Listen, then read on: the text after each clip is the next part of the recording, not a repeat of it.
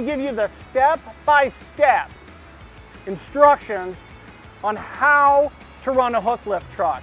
The first part we're going to do, I'm going to show you how to take this can and set it on the ground to simulate if you're delivering an empty can to a client. After that, I'll show you how to pick it up, reload it, and then after that, I'm going to show you how we dump it when we get to a recycle or transfer station. So the first part is delivering an empty can to a job site for your customer. Let's get started. Step one, engage your PTO. On this truck, I have the PTO wired up to auxiliary 1. It's engaged and you'll see a PTO light come on. Step two, this is electric controller from Powfinger. We're going to push this upper square. That's going to power it on. The green light's going to let you know that your system is ready. Step three, we're going to take this button right here, which is the slide or jib, and we're going to jib it back.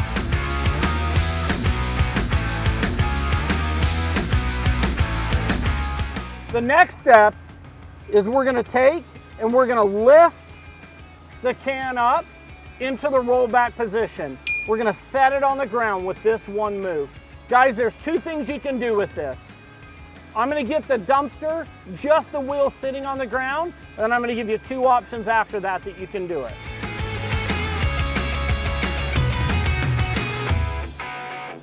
Once the box is on the ground and the wheels are on the ground, you have two choices here. You can pull the truck out from underneath the box, which is my preference, or you can hold the truck with your foot on the brake or in park, and you can push the can back. There are special circumstances where you want the truck not to move and to push the can back, and there's other times you want to pull the truck out from underneath it. So just depending on that situation, you have both those options. I'm going to show you what both those look like, starting with the truck pulling out from underneath the can.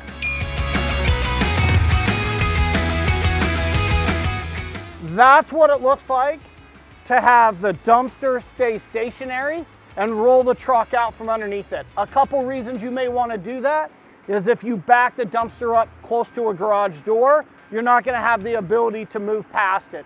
Also, it is easier on your customer's driveway and the equipment if the dumpster stays still and then you move the truck out from underneath it. As you saw in that portion of the video, those wheels don't move at all. You hold it perfectly still, pull the truck out. I'm going to reset it.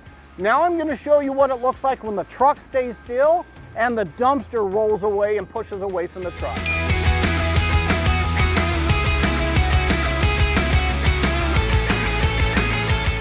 So that's where you push the dumpster back. A couple of situations you may want to do that into. Let's say that you're pushing the dumpster underneath a carport, or you're pushing it into a garage, or your truck is right on the curb in live traffic and you don't have the option to go out into live traffic. All sorts of situations that you can determine if you want to push the dumpster or you want to roll the truck out. All right, guys, in this portion of the video, I'm going to go over how we pick up an empty dumpster or a loaded dumpster for that matter. Doesn't really matter. This is just the pickup portion of it. Guys, just for reference, this is a 54-inch hook height. All my cans are 54. They do come in 36-inch height, 54, or 62. Again, all mine are 54. This gives you a point of reference. I'm going to show you how we hook that up. The first thing we're going to do is we're going to take this hook and we're going to guide it back into it. Guys, this is not an area you want to slam into. What you want to do is you want to drop this part just underneath the hook till you can grab it. This upper part keeps it so that it keeps it locked in. I'm going to show you how this works, kind of in a slow motion detail for those of you that aren't familiar with it.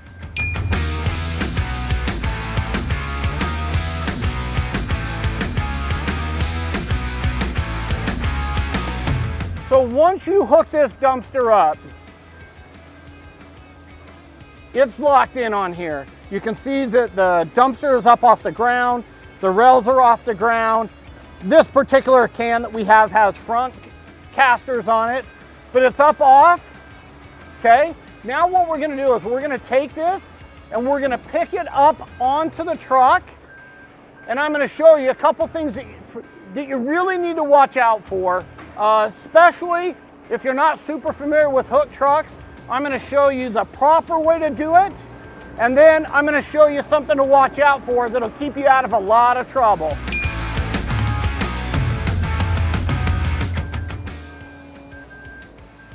All right, guys, so what I was talking about, you can see the rail is inside that lip, and it rides on that roller. Hey guys, little pro tip for you. Have you guys ever wondered why Powfinger paints these yellow? It's for high visibility. We do the same thing. Yeah, it just happens to be our company colors, but I can look out the window, whether it's night, whether it's inclement weather. Obviously you can see by the equipment, we've just been pounded by snow the last couple of days. This just is an extra level of safety that you can get a visual on it. So if you look at this, both those rails are inside. You need them inside these rails to properly pick up. If you come look right here, you can see that both sides are riding inside those rails. Now I'm gonna show you what it looks like when they don't ride inside those rails, and I'm gonna save you guys a bunch of damage and a bunch of headache. This is probably the most crucial part in the exchange of the dumpster and the truck, whether it's coming on or off. This single thing right here, you always have to double check and just make sure of. Here we go.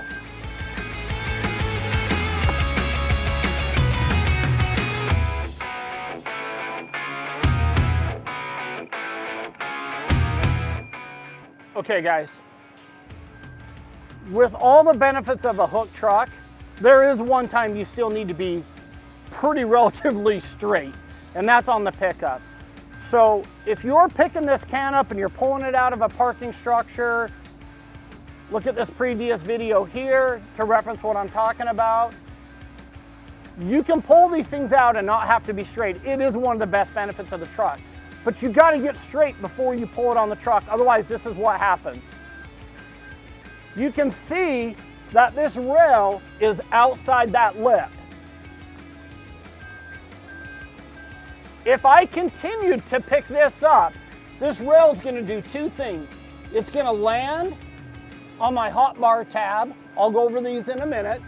And then that rail is going to drop down on a bumper, a fender. It's going to do pretty major damage, and it's going to get stuck on your truck. Okay, so when you're picking, this is why we tell our guys, no cell phones, no distractions, nothing. Run your cycle, be focused. This right here is not a good pick, but this is super easy to fix. I'm going to show you how to fix this in less than 5 seconds. All I'm going to do is I'm going to take the truck, and I'm going to take the truck that way. That's going to bring my back end over, and it's going to pull that roller underneath that rail. I'll show you what I'm talking about.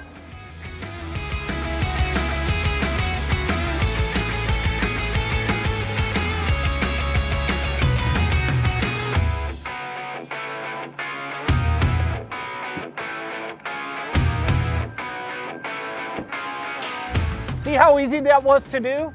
So rather than having to reset your can, pull off it, move forward, all you have to do is take your truck, move it the opposite direction. That brings your back end over and puts it underneath that rail. There's two things on this truck that not all trucks have, or they have different versions. This is a hotbar lock, okay? What it does, and I'm going to show you when I get the can down, is it's going to allow a hotbar to slide underneath it. This is what secures the can down from bouncing off the rails when you go down the road. Some guys have straps, some guys have hotbar locks, some guys have this. This is known as a pistol grip. And depending on your dumpster, this is how you might lock them in. None of my cans use pistol grips. but these are welded to the subframe. They don't affect any of my cans, so I've chosen to leave them on. Maybe if I resell the truck, somebody's gonna be looking for pistol grips. I didn't want to change the integrity of the subframe from Powfinger, how they designed it, so I've left them on. But these are non-functional on my truck, but if you see a truck with those, they're pistol grips. And the way it works is the dumpster has a bar welded underneath it that locks underneath here and rides right here. So what happens is you go down the road, you jib forward, and that bar holds it in place so it can't jump the rails. This does the same thing, it's just a different style. So now it's riding on the rails. So now we can continue our pickup. So what we're gonna do now is we're gonna take this, we're gonna bring it all the way down. It's gonna ride on this support, and it's gonna catch and ride on this support. That's what these supports are. This truck has 3. It has a rear, it has a mid, and it has a front. So what we're gonna do is we're gonna now bring that dumpster all the way down to sit on the rear and the mid. Once it's down, we'll slide it forward to catch on the front. Here we go.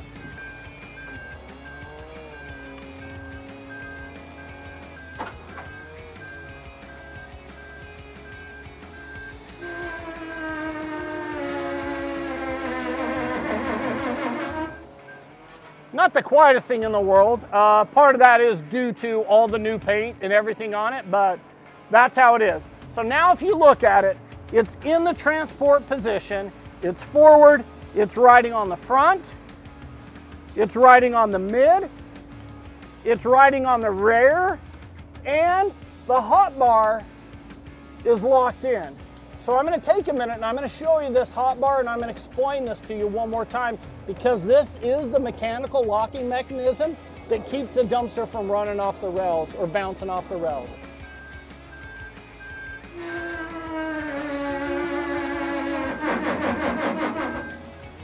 So guys, now we've covered delivering an empty dumpster, how to cycle it off the truck and get it off. We've covered picking that same dumpster up and putting it on the truck. There's only one step left. That's when you get to the recycle center, the transfer station, the landfill, whether you're delivering material. How do you make this dump, and how does the system know it's dumping and not rolling off? The roll off is the delivery and the pickup, putting the can actually on the ground. The dumping is just that. It's keeping the can on the truck, but dumping. How does the system know that? I'm gonna show you how. How the system knows if it's dumping or if it's rolling off. When you jib the system back, there's a mechanism at the very back of the jib. And when you jib it back, that unlocks part of the dump system. That's what allows the system and tells the system we're rolling back. If you don't jib back, it just dumps like a normal dump trailer or dump truck. I'm gonna show you how that works. It's real simple. You use the same controller. You don't do anything different here. You raise it up, and it's in the dump position.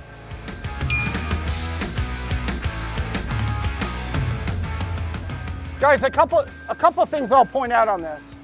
Even though it's in the dump position, those hot bars still lock it in the back. The hoists still work the same. We're just changing the angle and we're telling it that we're dumping. One cool thing about Powfinger that you can do is, even with it in the air like this, I can jib it back or forward and change the angle of the can. I'll tell you why you want to do that. One of the many features I really like about Powfinger is, if you guys notice how steep that dump angle is,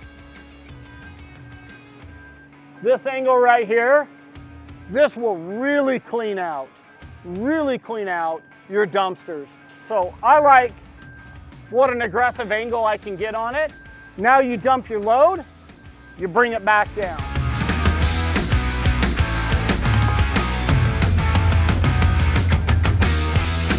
Final step in this, we're gonna take our controller, we're gonna hit the stop, kill the power to it, and then this is the most important part.